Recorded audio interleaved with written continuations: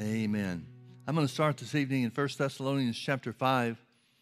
Paul is concluding his remarks and the letter that he wrote to the church at Thessalonica. And in verse 16, he closes with this. He says, "Rejoice evermore." Verse 17, "Pray without ceasing." Verse 18, "In everything give thanks, for this is the will of God in Christ Jesus concerning you." Paul said a lot of things. We'll look at a number of scriptures tonight that he, concerning things that he said to the churches in the epistles that he wrote to the different churches. But he's making kind of a bullet point summary of how God expects us to live. Rejoice evermore, pray without ceasing, and in everything give thanks. He goes further to say, this is the will of God in Christ Jesus concerning you. A lot of people want to know what the will of God is. There's a good start right there. And he's identifying that there should be a lifestyle that demonstrates twice as much rejoicing and giving thanks as praying. Now, this goes so far as to, turn with me over to 1 Timothy chapter 2. This goes so far as to identify things that Paul, by the Holy Ghost, is telling us that we should give thanks for. Verse 1, "I exhort, therefore, that first of all, supplications, prayers, intercessions, and giving of thanks be made for all men." Folks, if this is the formula, that's what our prayer life should look like. It should include supplications. That's where we pray according to the rights that we have identified in the Word. It denotes a heartfelt, earnest prayer, the kind of prayer that you don't pray easily or simply, but something that you hold on to for a period of time. Then prayers, this word is the general word for communication with God. It really means more worship than it does anything else. Then he talks about intercessions. Intercession is to fill in the gap between God and somebody. So he's talking about praying for the unsaved here. And then he says giving of thanks. The fourth element is giving of thanks be made for all men. Now he defines who the all men are that he's talking about. For kings and for all that are in authority, that we may lead a quiet and peaceable life in all godliness and honesty. Now, folks, when he writes this, saying that we should supplicate, pray / worship, intercede, and giving of thanks, he's talking about giving thanks for people that are persecuting the church. The emperors, the Roman emperors at the time that he's writing these letters, these are not the type of people, or the activities of these people is not something that you would expect the Holy Ghost to instruct us to give thanks toward, but he does. Now, in case somebody would say, I have a hard time giving thanks for our President Trump, let me just say, hold on to that thought. I really don't want to hear that, because I had 8 years of difficulty with President Obama. But there's something that the Bible says in 1 Corinthians chapter 14. It gives us some insight into how to give thanks, or one way that we can give thanks. Starting in verse 14, Paul said, "For if I pray in an unknown tongue, my spirit prayeth, but my understanding is unfruitful. What is it then? I will pray with the spirit, and I will pray with the understanding also. I will sing with the spirit, and I will sing with the understanding also. Else, when thou shalt bless with the spirit," he's got to be talking about in other tongues. "Else, when thou shalt bless with the Spirit, how shall he that occupieth the room of the unlearned say amen at thy giving of thanks, seeing he understands not what you say? For thou verily givest thanks well, but the other is not edified." Now he's talking here about tongues and interpretation in public settings. But notice the principle is still the same, that when we pray in other tongues, when we speak in other tongues, we're giving thanks. I spent the last 8 years of the Obama administration giving thanks in other tongues because there was no way I could let my mind get involved. But it's still something we have a responsibility. Paul said to give thanks for all men. There'll be times when we supplicate. There'll be times where we pray / worship. There'll be times where we intercede. But we should always give thanks. Now, this is a theme that Paul continues or goes back to time and time again. I'm going to look at Ephesians chapter 5, beginning in verse 17 now. He said, "Wherefore be ye not unwise, but understanding what the will of the Lord is." Well, remember, we just saw the will of the Lord identified in 1 Thessalonians chapter 5. "Rejoice evermore, pray without ceasing, and in everything give thanks. Be not unwise, but understanding what the will of the Lord is, and be not drunk with wine wherein is excess, but be filled with the Spirit." Now, he's not talking about people being baptized in the Spirit and speaking with other tongues here. He's writing to Spirit-filled believers. So what he's talking about and what he's going to identify next is a Spirit-filled lifestyle, not just the action of praying in other tongues. Thank God we have the privilege to speak and pray in other tongues. But here he's talking about a Spirit-filled lifestyle. Here's what a Spirit-filled life should look like, in other words. "Speaking to yourselves in psalms and hymns and spiritual songs, singing and making melody in your heart to the Lord, giving thanks always for all things unto God and the Father in the name of our Lord Jesus Christ, submitting yourselves one to another in the fear of God." I want you to notice, and we'll see this over and over again, I want you to notice that a lifestyle of thanks, a lifestyle where we give thanks continually, is what the Holy Ghost is telling us that we should strive toward. Look with me over to Colossians chapter 1. Beginning in verse 9, he said, "For this cause we also, since the day we heard it, do not cease to pray for you, and to desire that you might be filled with the knowledge of his will and all wisdom and spiritual understanding, that you might walk worthy of the Lord unto all pleasing, being fruitful in every good work, and increasing in the knowledge of God, strengthened with all might according to his glorious power, unto all patience and longsuffering with joyfulness, giving thanks unto the Father, which has made us meet to be partakers of the inheritance of the saints in light, who hath delivered us from the power of darkness and has translated us into the kingdom of his dear Son." He's talking about a lifestyle that exhibits thankfulness, giving thanks as a matter of course in our lives. Now, the prayer that he prays here is that God would strengthen us with might, according to his glorious power, and unto all patience and long-suffering with joyfulness. But that strengthened with might will result in a life of thanksgiving. Look with me to chapter 3.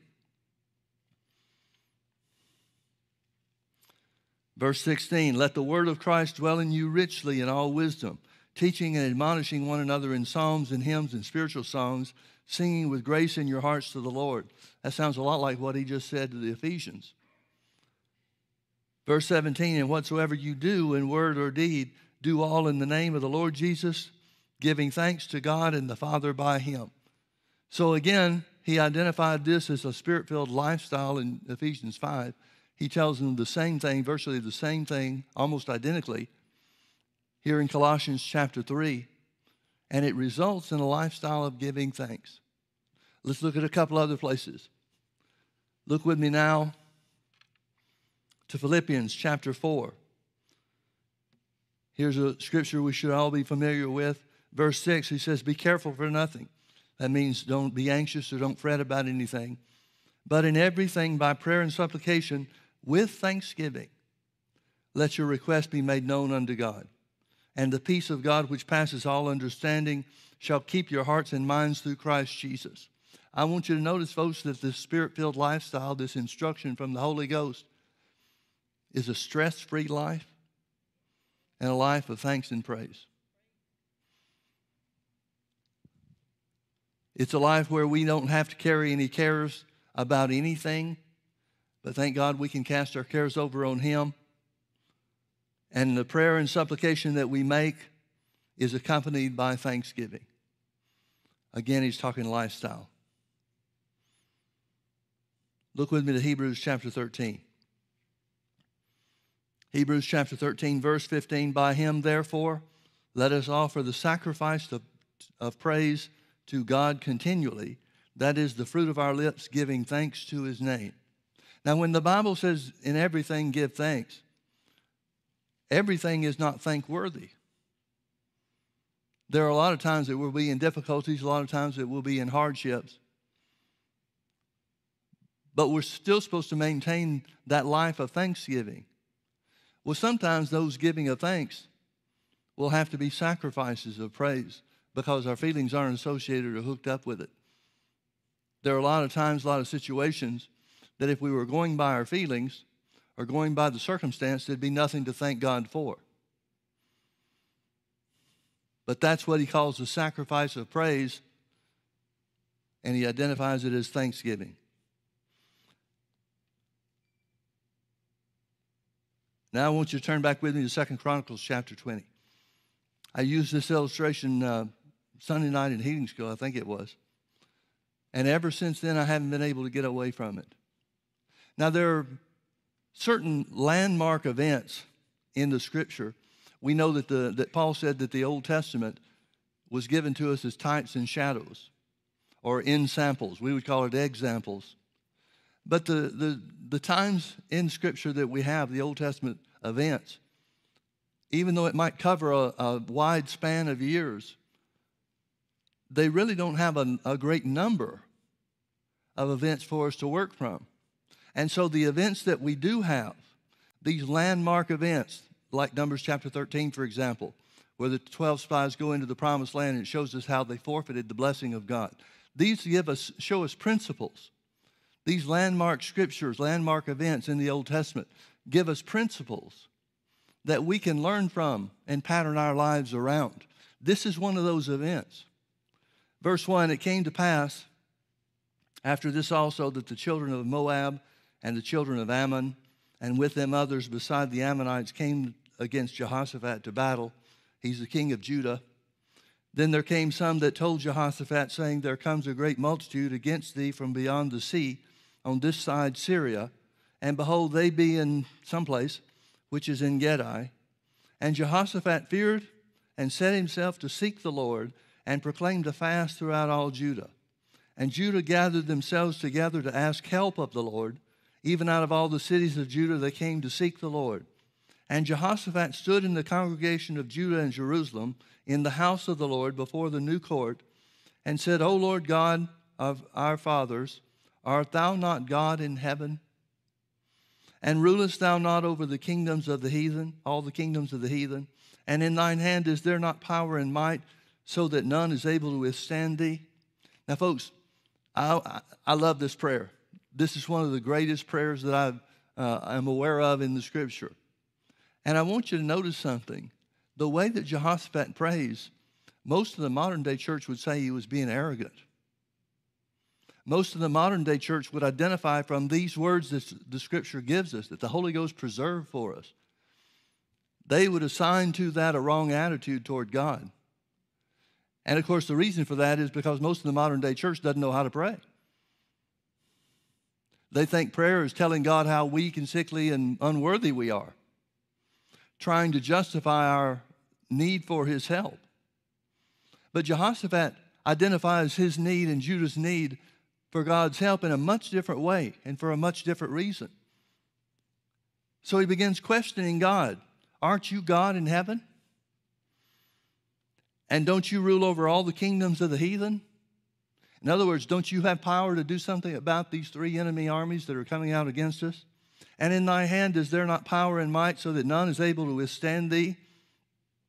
Art not thou our God, who did drive out the inhabitants of this land before the people Israel, and gave it to the seed of Abraham thy friend forever? And they dwelt therein, and built thee a sanctuary therein for thy name, saying, if when evil comes upon us, as with the sword or judgment or pestilence or famine, we stand before this house and in thy presence, for thy name is in this house, and cry unto thee in our affliction, then thou wilt hear and help. In other words, he's saying, this is what you told us. You said that when we were in trouble, we could come to this very place, and you'd do something about it. And now, behold, the children of Ammon and Moab and Mount Seir, whom thou would not let Israel invade. I love this. The only reason we're dealing with these people now is because you wouldn't let us destroy them back then, Lord. You would not let Israel invade when they came out of the land of Egypt, but they turned from them and destroyed them not. Behold, I say how they reward us to come to cast us out of thy possession, which thou hast given us to inherit. I want you to notice that Jehoshaphat realized it wasn't their possession, it was God's possession. This land, this people belongs to you. Again, there's a challenge. Aren't you going to do something about this?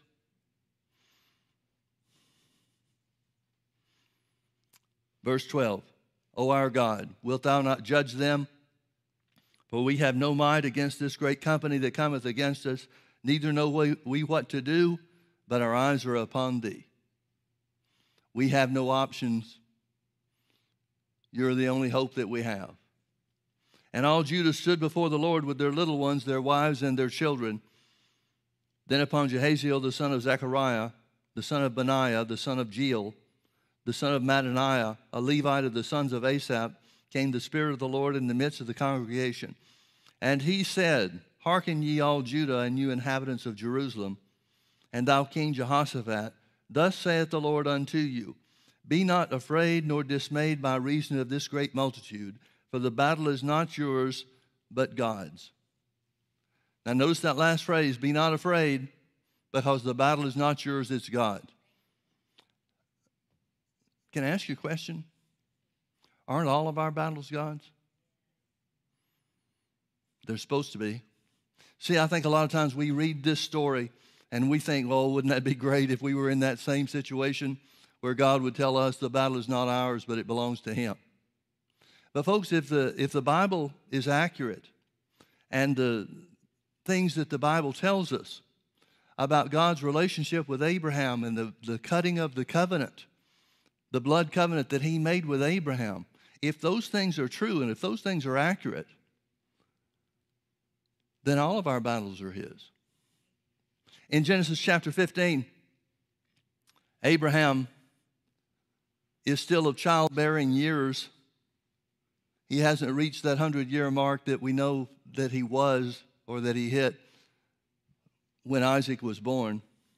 And so in Genesis chapter 15, the Lord appears to Abraham, and Abraham asks him a question. He said, What will you give me, seeing I go childless?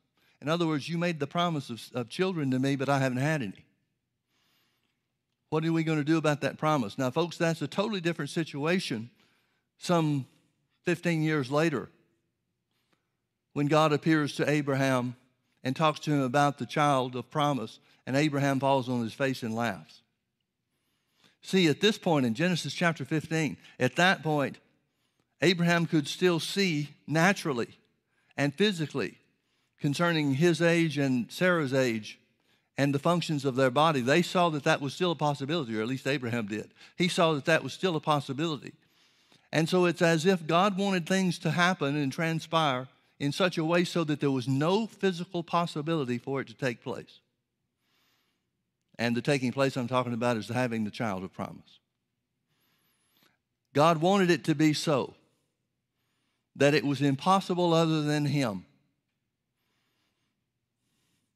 And so, in answer to Abraham's question, the Lord takes him outside and shows him the sky. He said, Tell me how many stars there are. And Abraham says, Nobody can number the stars. And God answers him back and says, So shall your seed be. Then in Genesis chapter 15, verse 6, is a very, very important scripture, another landmark in the history of the Jews. It says, Abraham believed God, and it was counted unto him for righteousness. Now, the rest of the chapter tells us about the covenant that God made with it. And the covenant that they made together was that they committed their resources to one another. Now, in Genesis 15:6, where it says Abraham believed God and it was counted to him for righteousness, that verse of Scripture is quoted 3 times throughout the New Testament. It's a very, very important event. It was a very important thing that happened because it was when God entered into the covenant with Abraham once and for all. Now, that word believe in Genesis 15:6, Abraham believed God and it was counted to him for righteousness. That word believe means unqualified commitment. Unqualified commitment. Abraham, because of what God said, committed himself to the Lord without qualification, without exception, without any kind of hesitation. God's already committed himself to Abraham through his word, And he does so again by showing him the stars and telling him that's what his seed will be like, or that will be as the number of his descendants. So he's making an unqualified commitment to the Lord. Now, he's already committed to it. He's went to the land that God told him to go to. He's obeyed God and left the land of his forefathers. So he's already committed to God, but this is another step. This is a step closer on Abraham's part to God so that God can give Abraham his best. Unqualified commitment.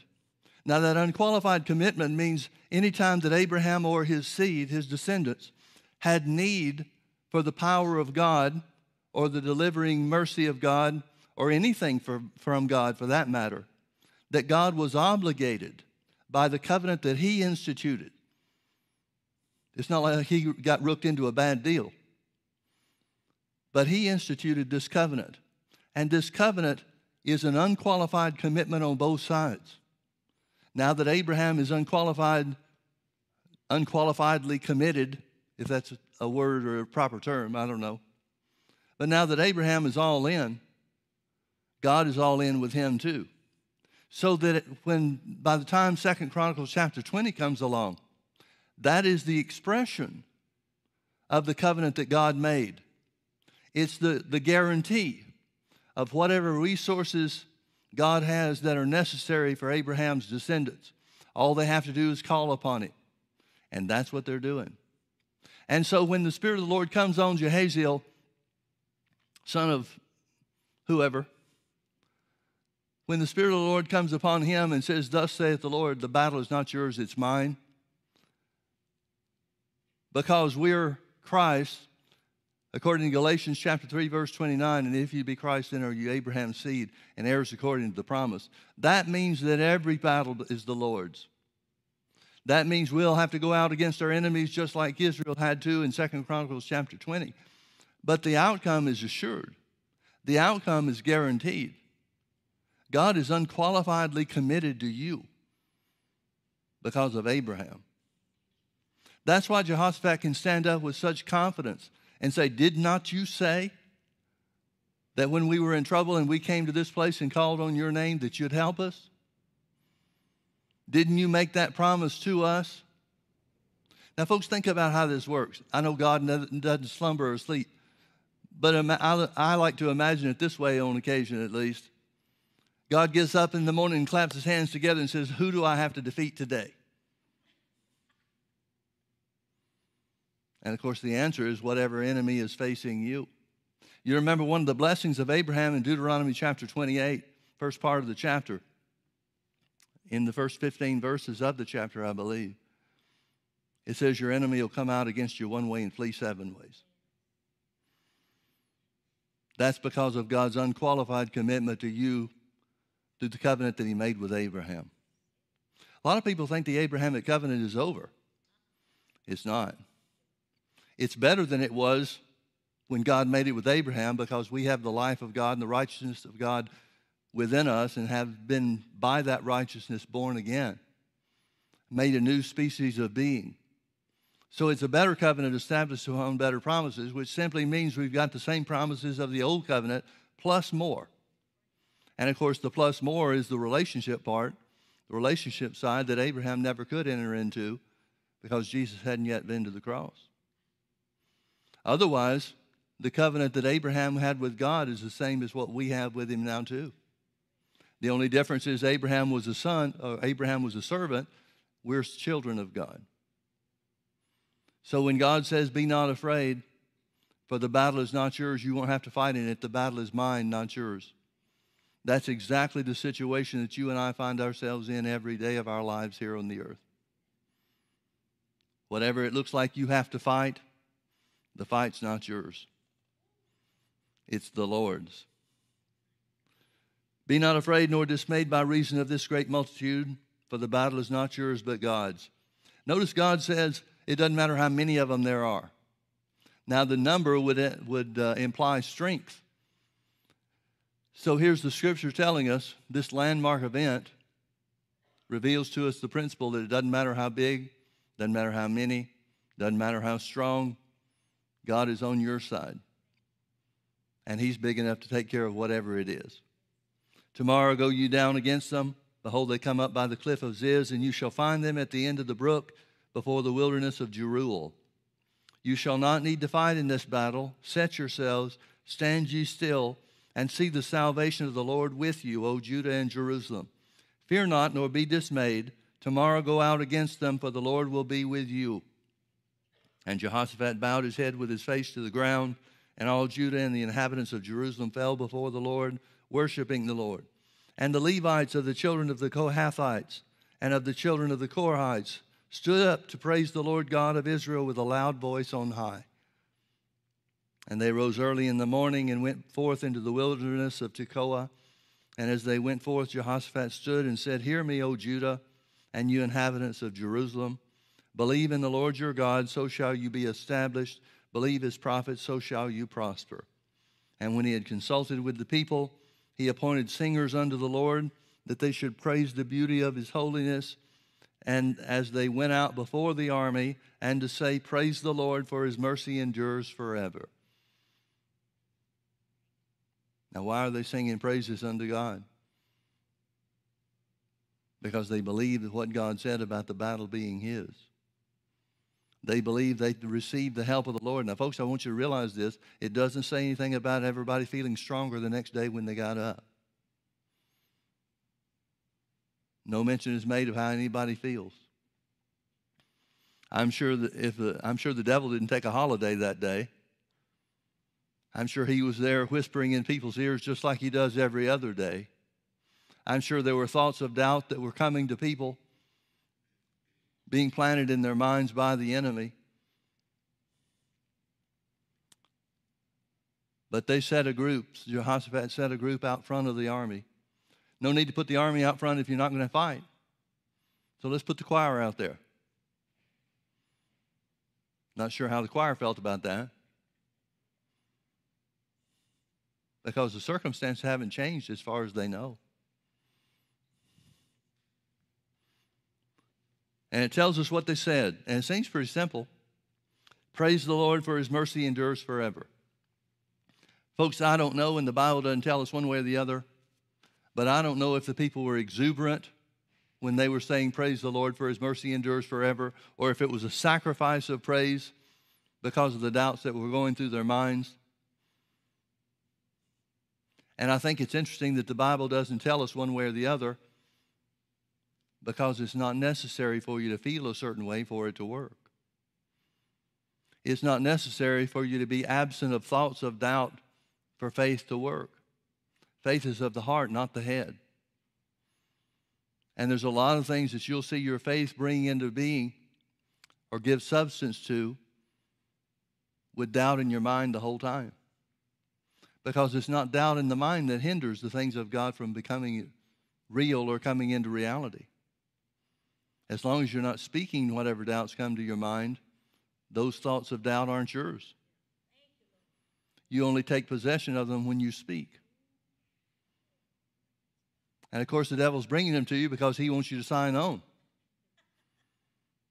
But just the presence of doubt in your mind is not enough to stop the power of God's word from working.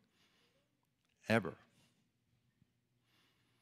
And when they began to sing and to praise, the Lord set ambushments against the children of Ammon, Moab, and Mount Seir, which were come against Judah, and they were smitten. Again, the Bible doesn't tell us that they heard a battle. The Bible doesn't tell us that Judah heard a sound from across the hillside, and it was the sound of a great army slaughtering another great army. It doesn't tell us anything about that. When they're singing their praises, they don't have any indication, physical indication or physical evidence that there's anything that's changed whatsoever. I'm sure they were hanging on to that promise that God made about not having to fight. But we don't have any record that there's any physical evidence that would indicate any kind of change yet whatsoever. When they began to sing and to praise, the Lord set ambushments against the children of Ammon, Moab, and Mount Seir, which were come against Judah, and they were smitten. For the children of Ammon and Moab stood up against the inhabitants of Mount Seir, utterly to slay and destroy them. And when they had made an end of the inhabitants of Seir, everyone helped to destroy one another. And when Judah came toward the watchtower in the wilderness, they looked unto the multitude, and behold, there were dead bodies fallen to the earth, and none escaped. And when Jehoshaphat and his people came to take away the spoil of them, they found among them in abundance both riches with the dead bodies and precious jewels, which they stripped off for themselves, more than they could carry away. And they were 3 days in gathering of the spoil. It was so much.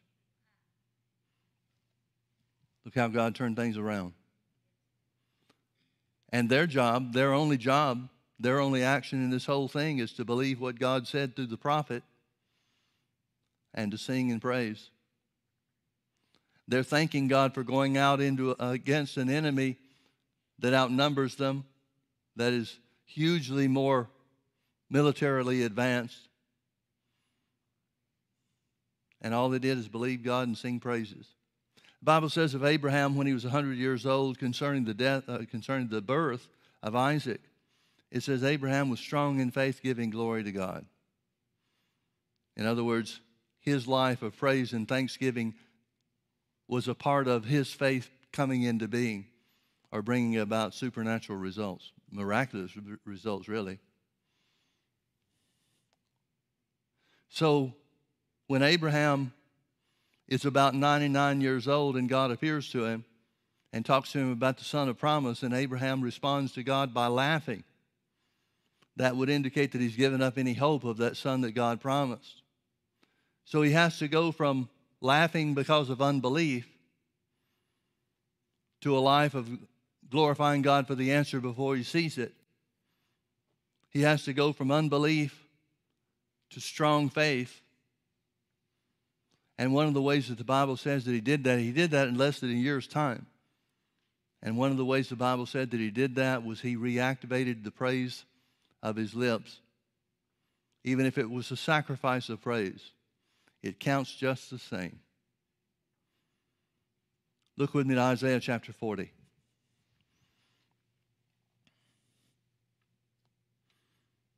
Isaiah chapter 40, beginning in verse 28.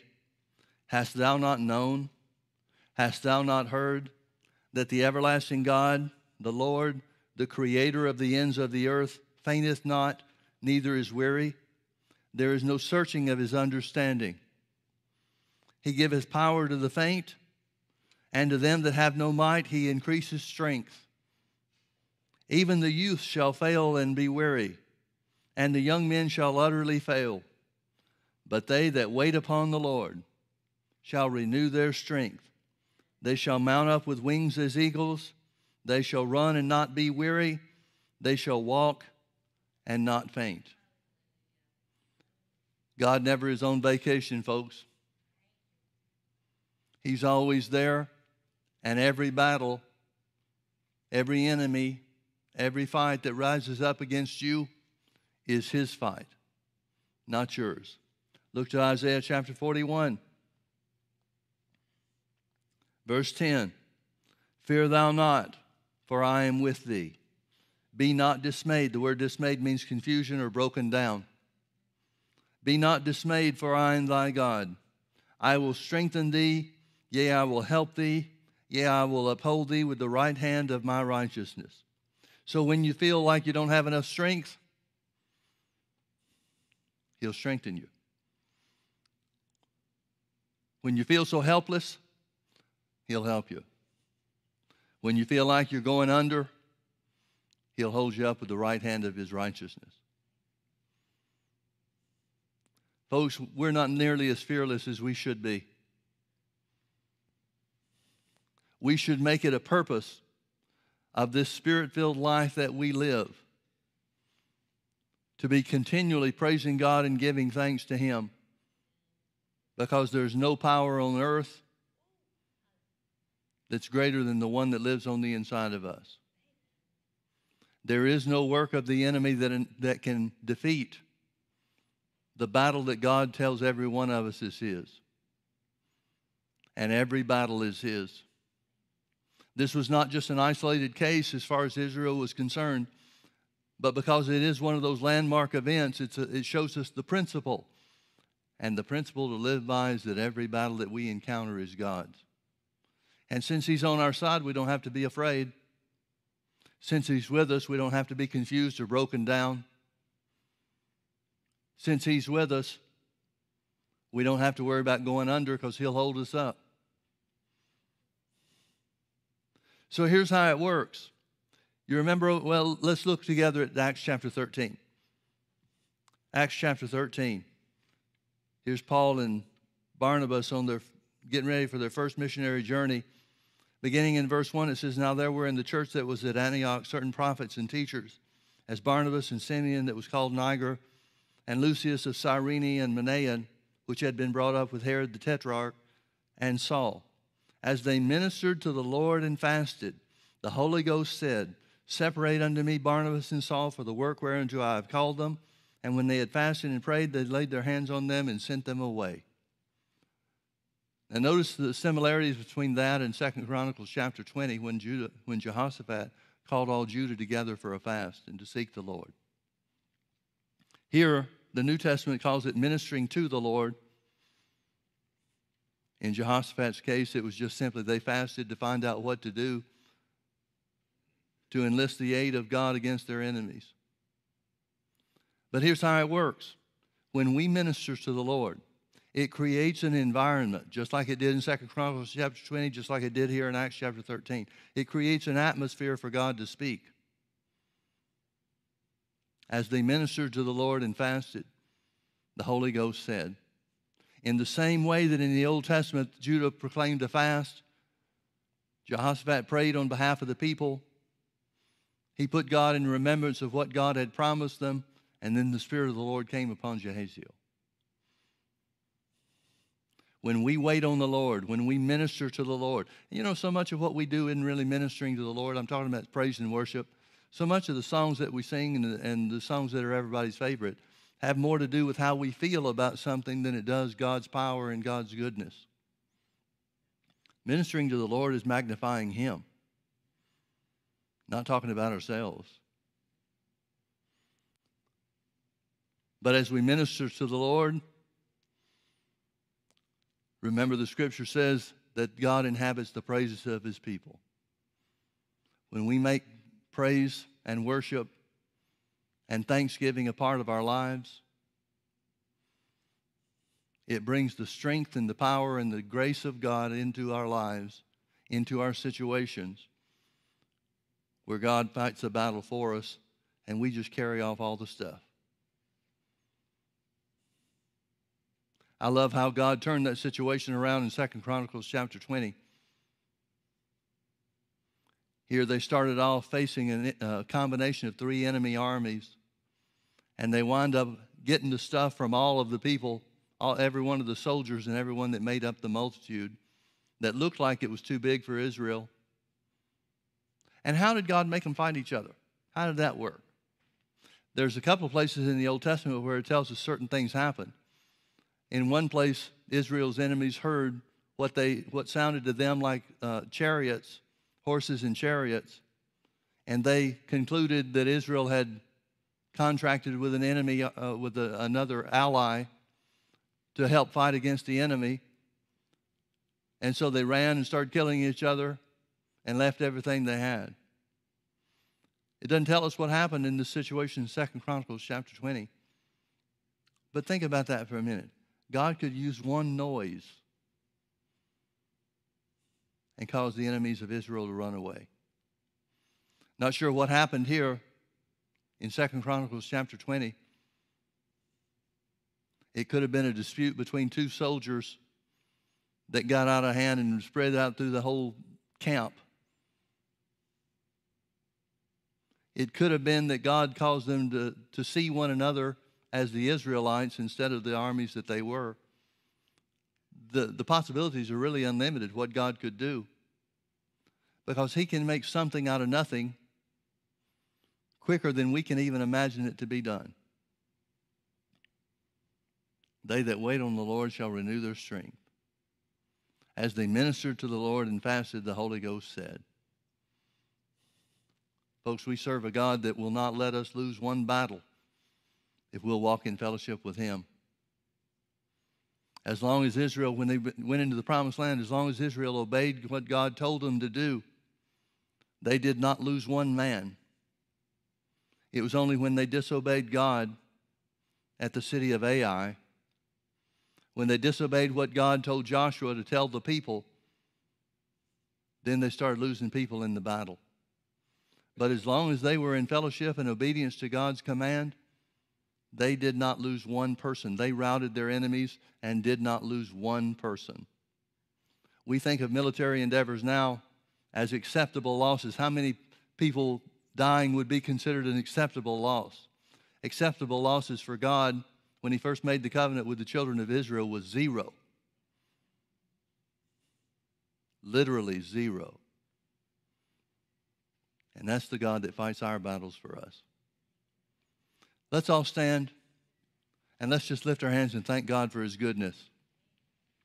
Thank you, Father, that the battle is not ours. It's never ours. The battle is yours. Thank you that you are well able to overcome anything and anyone that comes out against us. Thank you, Father, that your power is greater than anything the devil can do.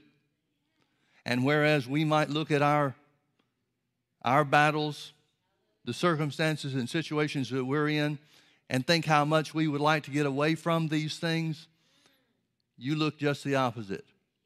You look at ways that we can be impressed and brought to the knowledge of your goodness and your faithfulness and your strength.